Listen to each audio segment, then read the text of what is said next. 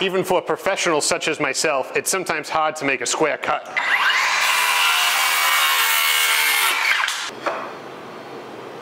Fortunately, there's a much easier way with the M1 caliper. We're going to start off by touching off on the edge, hitting the 0 button, going to our measurement of 10 inches exactly, and then we're going to go ahead and hit the magic light button on our Milwaukee saw over here.